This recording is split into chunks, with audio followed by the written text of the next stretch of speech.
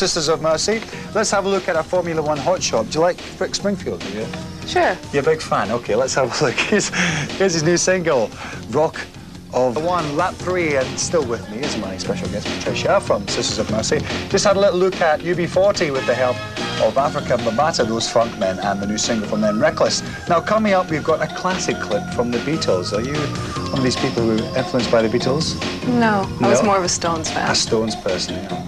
Do you think they've had a big influence on you? Not a big influence, but they were definitely there.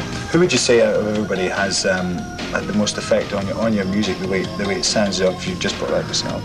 No one really. No one's had an effect on it. They've all been their bits, but not really an effect. Just out of your brain? Yeah. Nah. Let's have a look at the classic clip. Here's the Beatles and a bit of Penny Lane.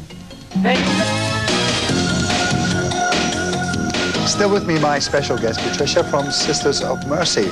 Now, one of your strong points, apart from your strong visual image on stage, is your videos. Now, with Dominion, you went to Jordan for that. That must have been some experience over there. Well, after seeing this corrosion and remembering how wet it all was, we decided to go to someplace very dry. So we picked the middle of the desert and had great fun making it. Really good. How long did it take?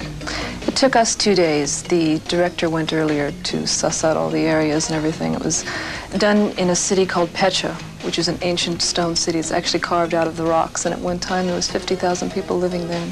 Now there's nothing. It's really, no, it's amazing to see. So you must have enjoyed making that one. Did you stay there for longer yourself?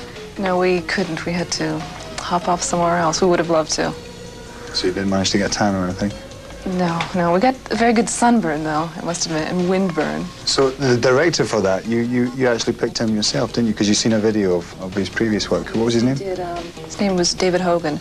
He had done a song by Bob Seger called Like a Rock, and I thought anyone who can make an amazing video for a song called Like a Rock is someone we should have a look in at. And he also did the Prince You Got the Look video.